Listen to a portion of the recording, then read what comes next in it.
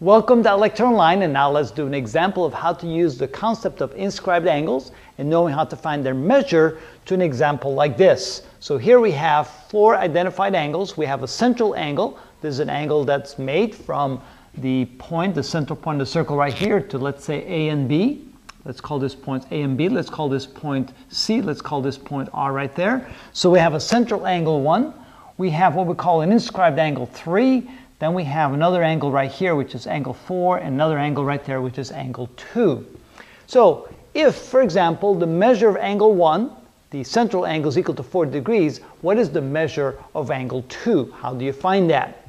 Well, one thing we can do is we can find the measure of angle 3, because if we use the rule here that the measure of an inscribed angle is always equal to, oh, this is not correct. This should say 1/2 the measure of the arc that it subtends. Then we can use that to find the measure of angle 3. So we can say that the measure of angle 3 is equal to 1/2 the measure of the arc from A to B. And of course, we know that the measure of the arc from A to B must equal the measure of the central angle 1, and which is equal to 40 degrees. So therefore, this is equal to 40 degrees, which means that the measure of angle 3 is equal to 1/2 40 degrees, which is equal to 20 degrees. So now we also have measure of angle 3. We can also find the measure of angle 4, because we know that the line going from C to A is the diameter of the circle, which means that the sum of the angle 1 and the sum of the angle 4 must add up to 180 degrees. So we can say that the measure of angle 1 plus the measure of angle 4 is equal to 180 degrees, which means that the measure of angle 4 is equal to 180 degrees minus the measure of angle 1.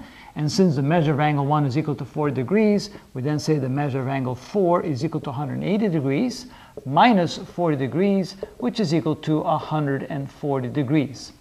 Now we only have one thing left to do, is to find the measure of angle 2, but that's inside this triangle, and we know that the angles of a triangle must add up to 180 degrees, which means the measure of angle 4 plus the measure of angle 2 plus the measure of angle 3, those are the three angles inside the triangle, they must add up to 180 degrees.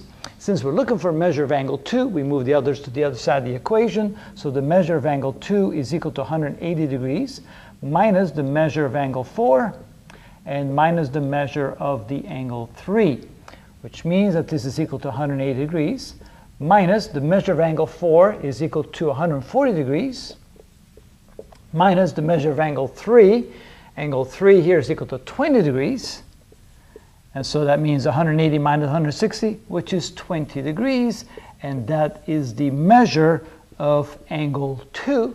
And that would then be the answer we're looking for. So by using the rules we've learned so far, and the one that's really handy, which is this one right here, when we have the measure of an inscribed angle that is equal to 1/2 the measure of the arc that it inscribes, or that it subtends. And so therefore, that's what we use to find the answer to this problem.